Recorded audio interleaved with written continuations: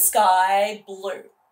Well, the quickest answer is because blue light bounces around more than other colours, but it's way cooler than that.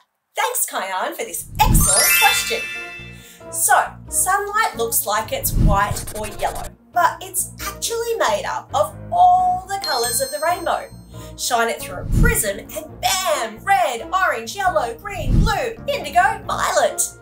Now, each colour travels as a wave. Blue and violet light travel in short zippy waves, while red and orange light travel in long, slow waves. And when sunlight hits the atmosphere, the short blue waves bounce all over the place.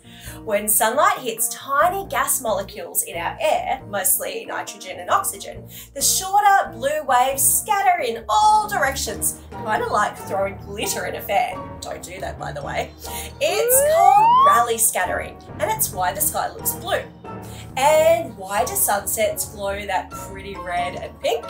Well, at sunrise and sunset, sunlight has to travel through the atmosphere further, like all the way from the horizon. The blue light gets scattered away, leaving the longer wave reds and oranges to shine through to our eyes.